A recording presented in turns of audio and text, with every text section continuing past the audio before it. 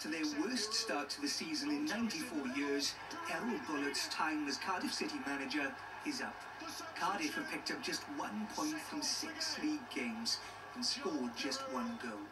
Not good enough for fans like Danielle, a season ticket holder for the last 8 years. A lot of the players don't seem to be on side with his style, and it is very defensive.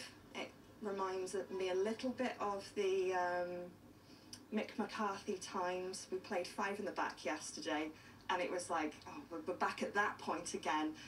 I think we just want to see a bit more attacking football. But I think also the players need to give a bit more fire. And I think, unfortunately, maybe a new manager is where that fire needs to start from. Bullett's final game was yesterday's 2-0 home defeat to Leeds United. Yesterday, Errol Bullett said he wasn't worried about losing his job. Today, he's gone. And now Cardiff City are starting the search for their 12th permanent manager in the 14 years Vincent Tan has owned this club. Fans will be looking for much-needed stability. Bullett was handed a new 2-year deal in June, which was set to run until the end of the 2025-26 season.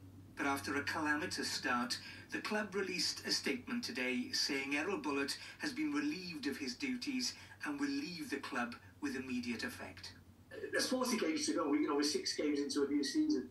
There's so many points to play for, and maybe that's why the powers that be have come to the decision that they have to sack Errol Bullett now 6 games into the season. With that squad, I think the right man could definitely get Cardiff away at the table. Cardiff are now on the hunt yet again for a new manager, who'll have a job ahead of them to lift the club.